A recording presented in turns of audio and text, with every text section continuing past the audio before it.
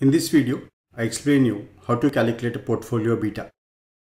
Calculation of a portfolio beta is similar to calculation of expected return of a portfolio. In the sense, you simply need to multiply the weights of each security to the beta of each stock. Suppose you have two securities or two stocks. So weight of a stock 50% is invested in one stock and 50% is invested in another stock. Then your weight will be 0.5, that is 50% of stock A, and 0.5, 50% of stock B. This times beta of stock A and beta of a stock B. So that you get a portfolio beta. Now when comparing with the calculating of a portfolio variance and a standard deviation, calculating a portfolio beta is very simple and easy one. Now I will show you that with an example. The equation to calculate a portfolio beta is weight of A, then beta of A plus weight of B times beta of B plus weight of C times beta of C plus weight of N and beta of N. So this is simply a sum product of your weights and beta values. Now I have an example here. So you own a stock of portfolio invested 15% in A.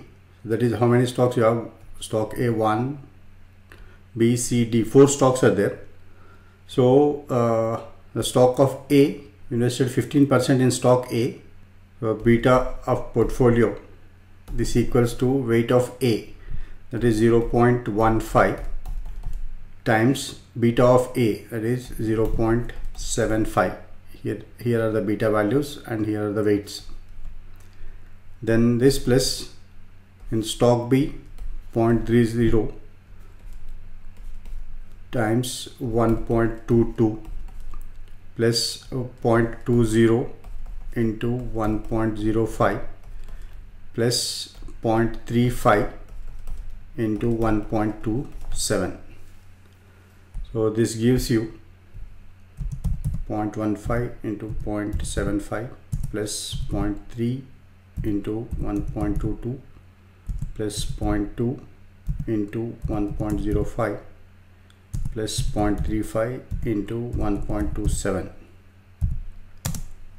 So your portfolio beta is 1.133 is the portfolio beta. I will take another example. So in this case, if you look at amount invested is given, weights are not given. So first what is that you need to do is you need to calculate the weights. To get your weights, first sum or total amount that you invested. So this comes to 25, 65, 70, 30. So 1 lakh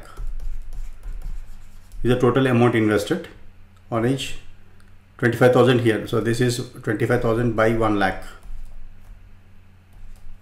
And this is 40,000 by 1 lakh. And this is 35,000 by 1 lakh. So you get a weights of 0.25, then 0.40, then 0.35. Now using these weights you can calculate the portfolio beta. So beta of a portfolio equals to weight of X, then beta of X plus weight of Y, then beta of Y plus weight of Z, then beta of Z. So this equals to weight of X is 0.25 into 0.65 plus 0.40 into 1.46 plus 0.35 into 1.03. So this comes to 0.25 into 0.65 plus 0.4 into 1.46 plus 0.35 into 1.03. So your portfolio beta is 1.107.